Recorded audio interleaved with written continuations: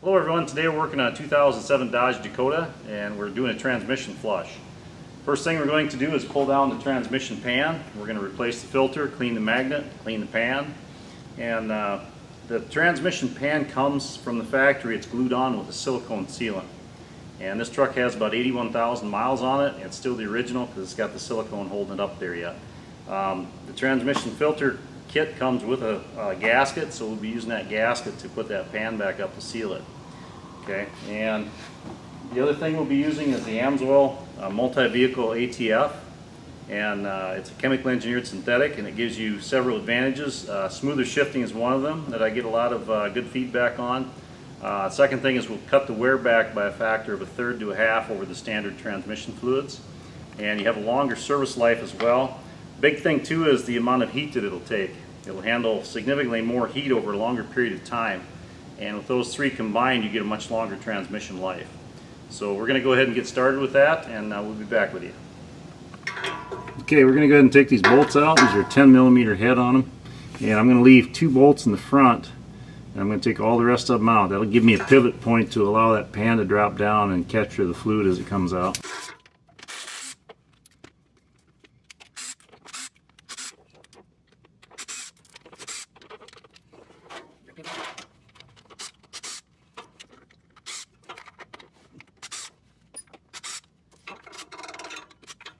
Okay, with that silicone on there, we're going to have to use a, what I use is a snap-on PK23. I got one here that I beat up over the years. But we're going to knock that pan loose.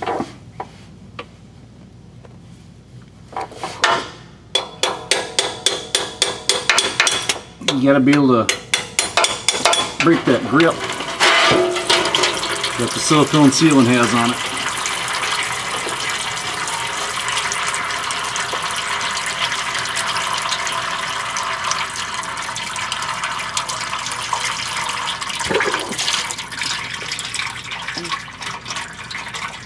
Can get a little messy too. So we're going to go ahead and take that pan down and get back with you. Okay, we're going to take down this transmission pan, or the transmission filter. And this is a T20, Torx 20. And they're fairly snug, not too bad. That one's a little tight. Take out those 2 screws, and then we can pull that filter down.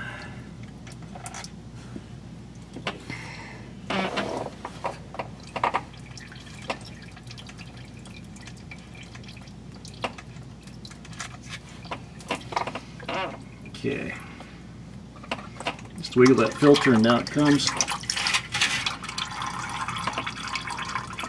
We'll set that down in the pan. And right up inside here there's an O-ring that was on the neck of that right here. You can see the neck of that filter, and that O-ring is what seals it up to the transmission case there on the bottom. Make sure you take that out. That's about it for the filter for taking it out. Okay, we got this pan off. We're going to go ahead and clean it up.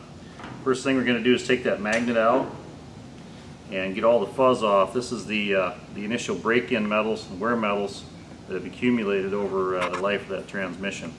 And our main attempt here is to get the dirt load out of the transmission.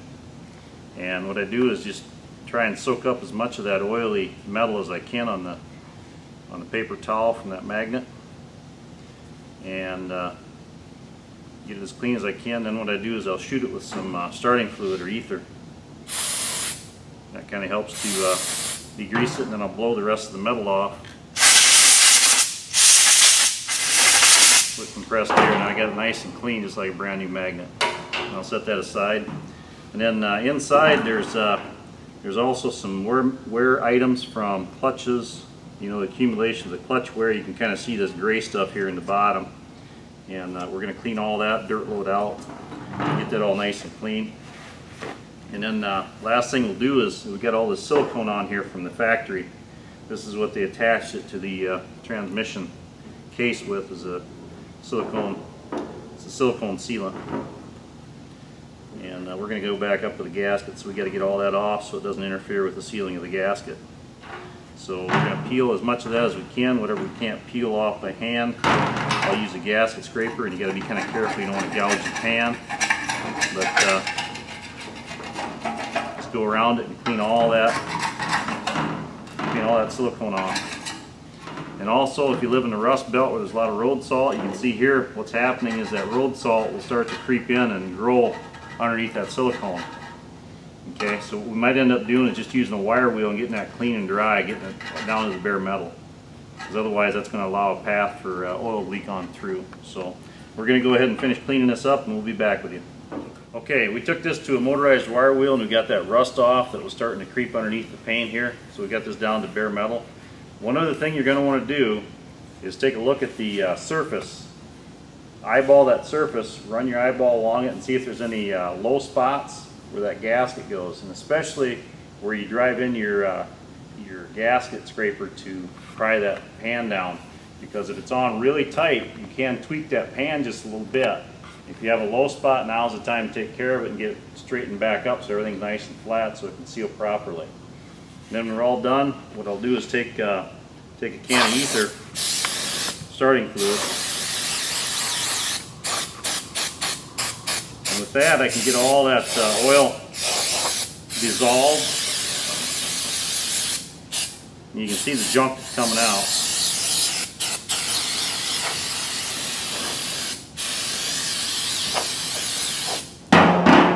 And the thing is, make sure you got no sparks or anything that's going to ignite, because this stuff will ignite very easily.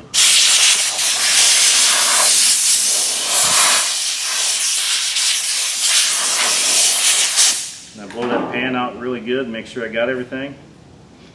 It's nice and clean and dry. So that's all ready to go back up again. So we're going to go ahead and put that magnet in. That's the last thing, is the magnet. Don't want to forget to put that in. It goes back in that little circle spot right there. Don't want to forget that. So that pan is pretty well ready to go back in, all cleaned up, and we're going to go ahead and put up the transmission filter.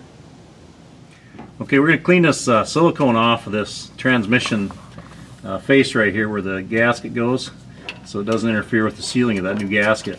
So I got a nice sharp gasket scraper here, and you want to make sure you don't gouge it, but just scrape off what's left, go all the way around it, and clean it all up.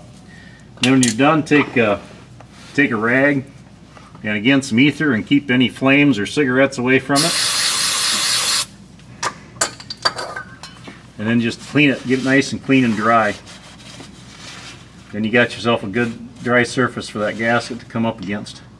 So we're going to go ahead and finish cleaning that up, and then we'll put up the filter. Okay, here's the new filter. We're ready to put that up, and there's two bolts that hold it on. We got the O-ring on right there, and basically we just push it up in place, and right there it is.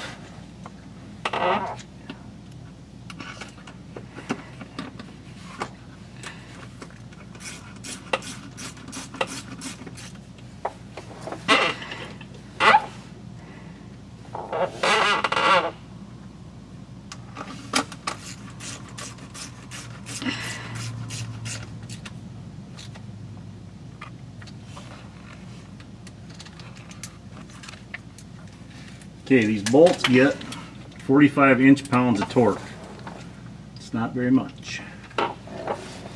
45 inch-pounds.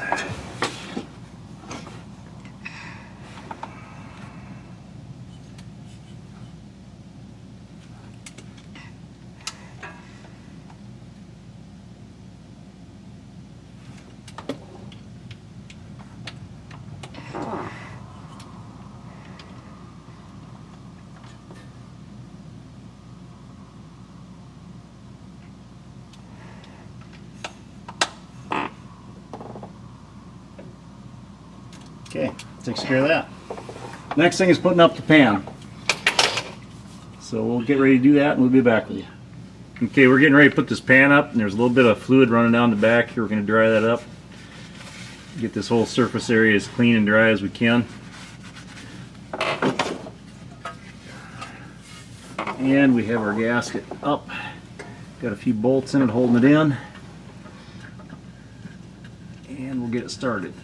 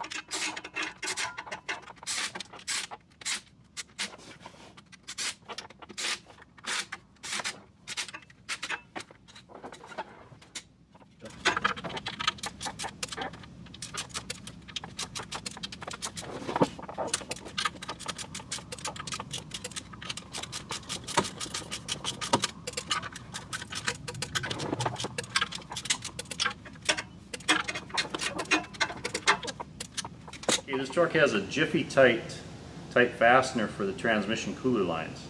And here's an example of it. I'm going to show you how that comes apart before we go into the truck. It's got a little plastic keeper right here. And slide that out of the way. And there's a little snap ring. Now they make a special tool, Jiffy type does, to take this off. And the tool's about 45 bucks. And I found the tool works sometimes if you get in a real tight spot where you can't get both hands down in there. It doesn't work so well. So what I end up using is a corkscrew O-ring pick. Works really well.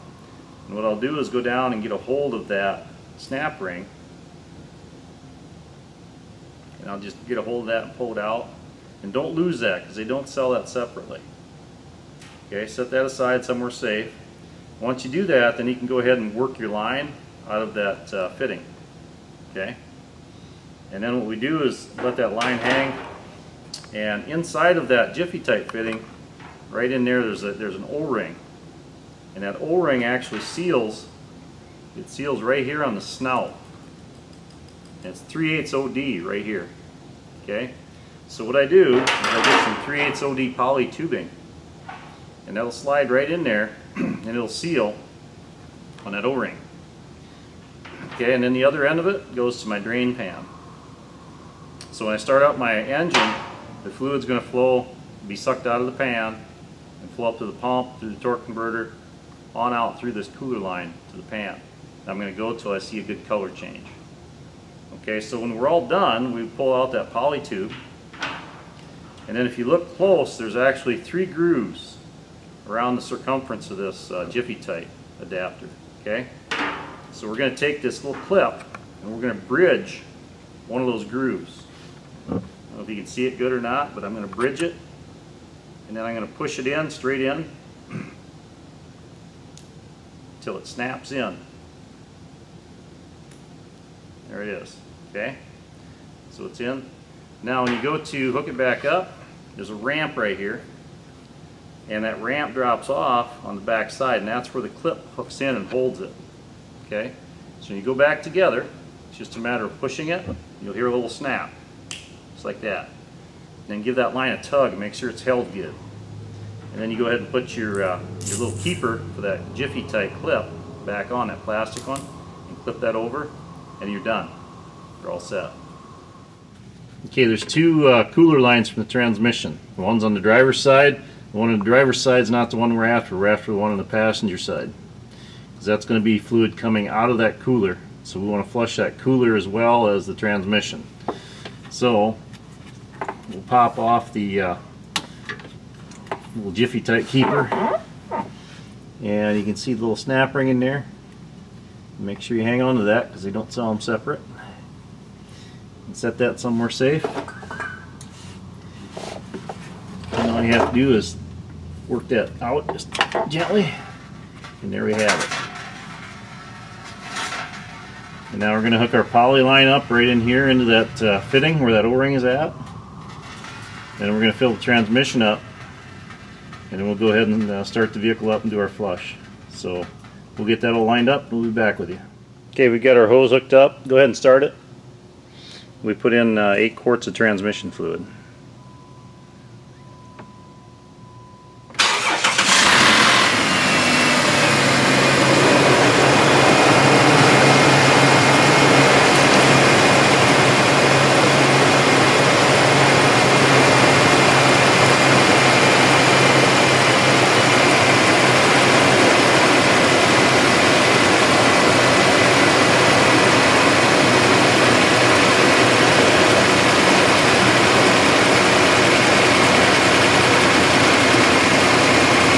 We'll go so we get a nice cherry red color out of it.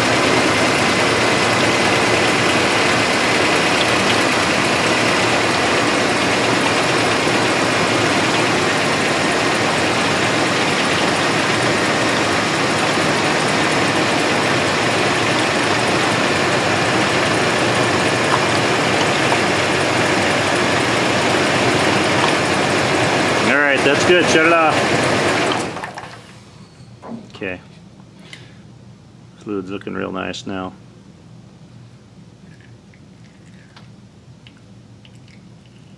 Okay, so from here out, what we'll do is hook up the transmission cooler line and recheck the level. Okay, we're ready to put this clip back in under here and put that line back on. Like I said, bridge one of those slots and just slide that clip in until it seats. Then you can take your line and slide it on in just like that, and then give it a tug back, make sure it's tight, and go ahead and put your little keeper back on there, and then clean up any oil that you have. Okay, and then we're going to check the transmission fluid level. So that takes care of the cooler line down here. We're all set with that. So we're going to go up above and we'll check that fluid level again.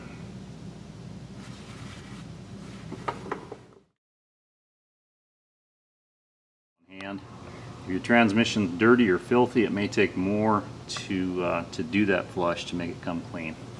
So we're going to go ahead and recheck this level here. And I want to thank you for watching my video, and have a great day.